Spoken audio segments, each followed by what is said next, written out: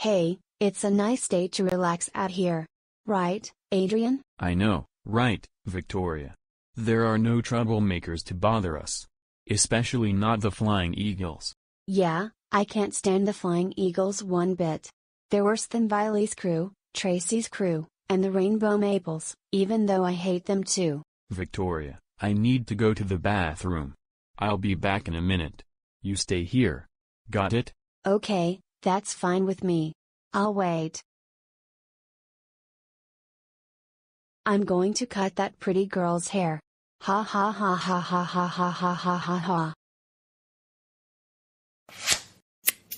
Hey, what am I feeling on my hair? Hey, I saw what you just did to Victoria's hair, Alexis.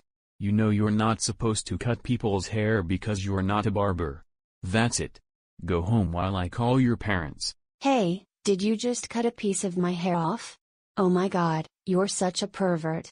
Yes, I did cut your hair off, and how did you know my name? It doesn't matter. Go home right now while I call your parents. Hello, is this Alexis's parents? Yes, your daughter Alexis just cut a piece of hair off of Victoria's hair. Please ground her when she gets home. Thanks and goodbye. Who is Alexis and how do you know her? Let me explain. Alexis is a new troublemaker in Viand City. She was created by Abi Navarro in 2019. She likes to cause trouble.